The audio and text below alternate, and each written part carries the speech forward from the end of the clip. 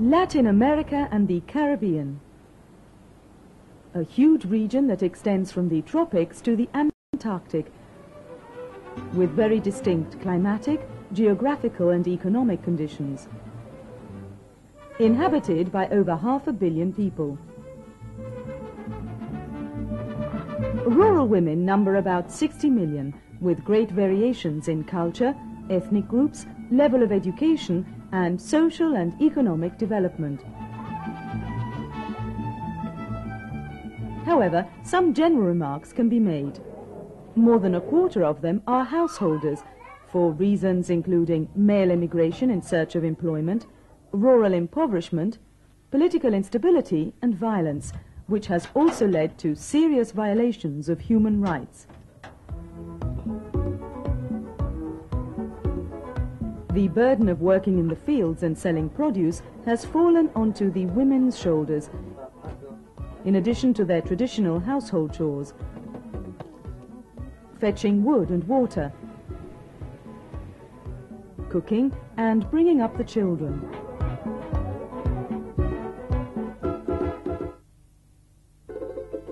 Rural women work on average 16 hours and a half a day, in difficult conditions and for very low wages or income, which are often underestimated because produced in a subsistence type of agriculture.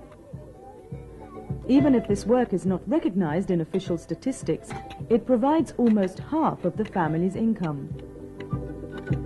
In all countries, the families living in poverty and destitution are more numerous in rural areas.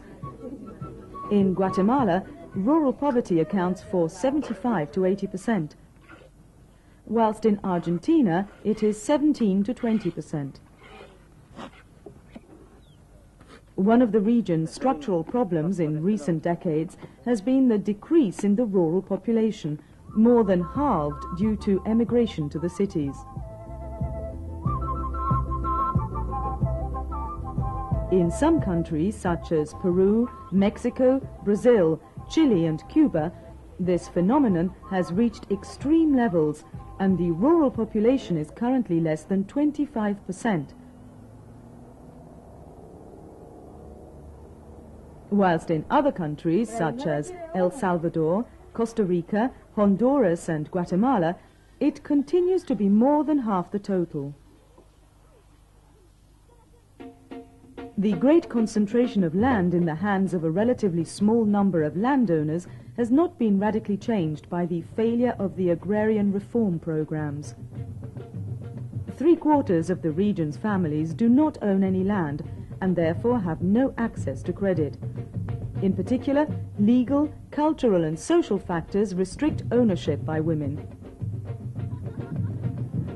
Even in countries where agrarian reform programs have been implemented, property has generally been assigned to men.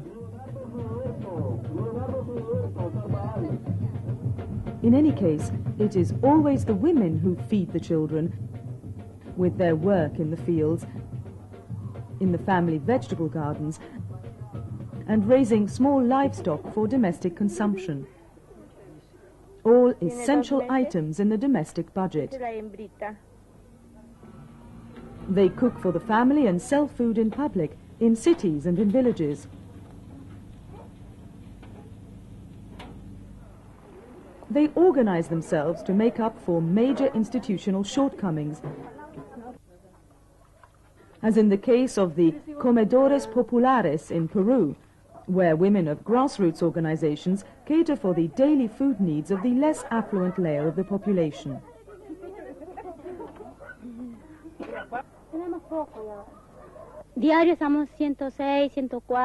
Every day we feed more than 100 people.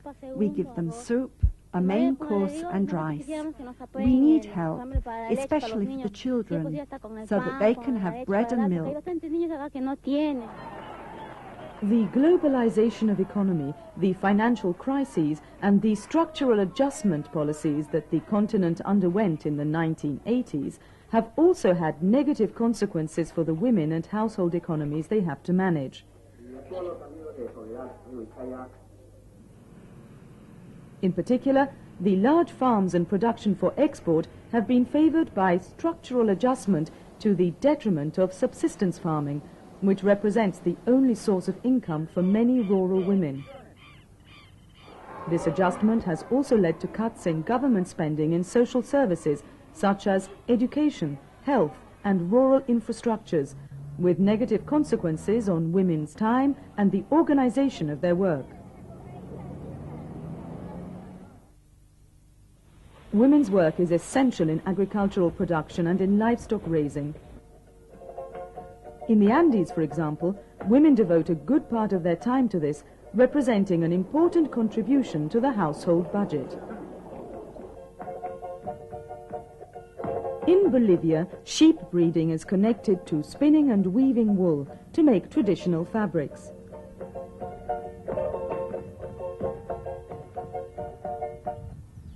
In Guatemala, cooperatives have been set up that, thanks to the millinery skills of the Maya women, produce cotton articles for export, procuring a small income for the weavers.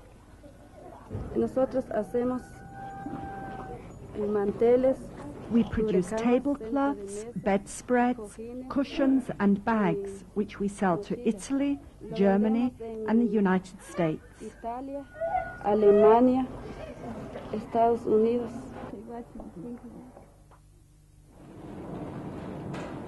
Women play an important role as seasonal labor in paid work in the food industry for export. They are still greatly discriminated against in pay. Their work is not guaranteed by any contract, and they have no social security. Like the so-called maquiladoras, the peacetime agricultural workers in Central America. Even little girls work during the coffee and banana harvests. Or the boias frias, seasonal farmhands that work in the sugarcane plantations of Brazil.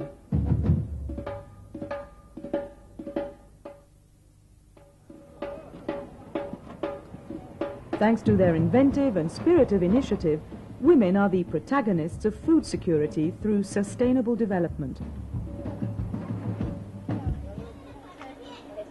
In fish processing, in the production of vegetables or poultry to sell on the market, their work is of basic importance for the family nucleus.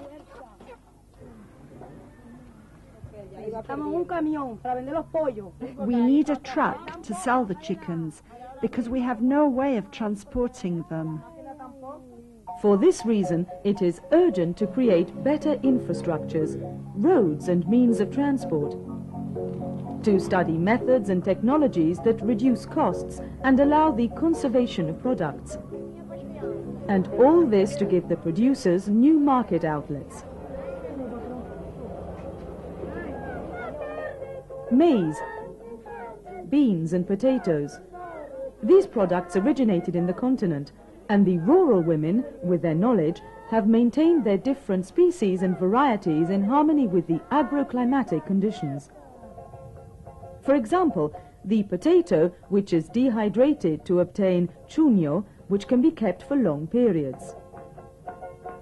Women have always practiced agricultural biodiversity and continue to do so up to the present.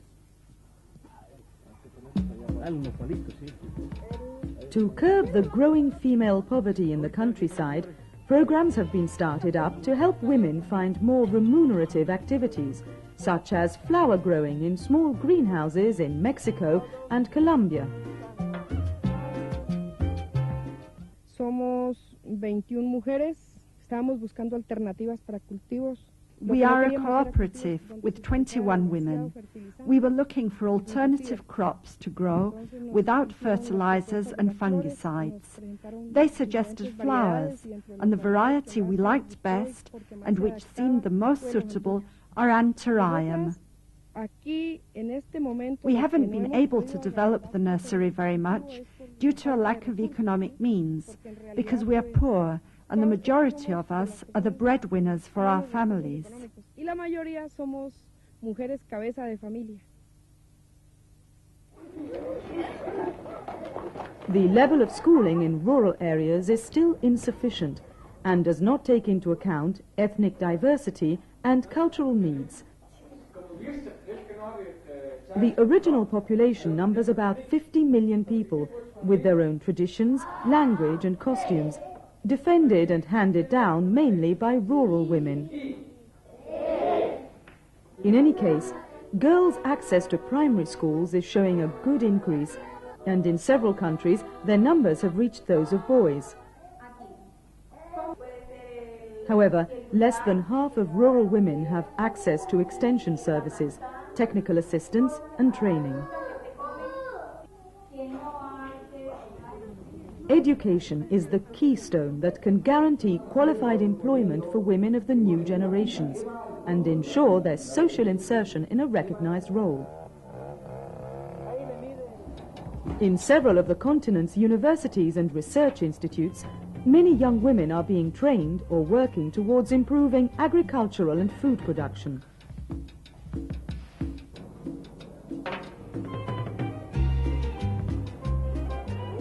Despite heavy family burdens, the number of cooperatives and associations where women can meet to discuss and improve their knowledge is constantly increasing.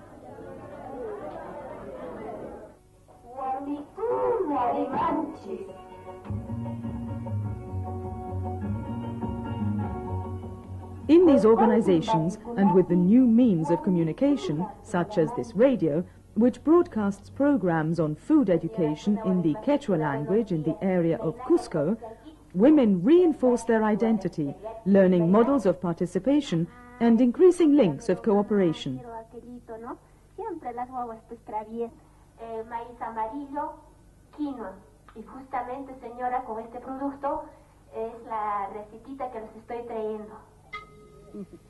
The FAO's Plan of Action for the Development of Rural Women aims to encourage access to the land and productive resources in Latin America as well, strengthening the role of women in decision and policy making so that they will increasingly become the protagonists of development towards food security.